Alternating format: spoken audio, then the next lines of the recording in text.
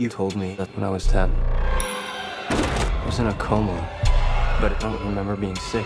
It was a completely different experience from filming the first two movies. One of the most exciting things about this movie is that it very organically uses all the characters from the first movie, you know, X amount of years later. I think I just wanted to tell a story that I was passionate about. Dalton, he doesn't know who he is, what he wants to do, and then on top of that, there's some demonic, scary stuff that happens to him. Chris, I think that she's the character I've always yearned for in a horror movie. Someone to say, don't go in there.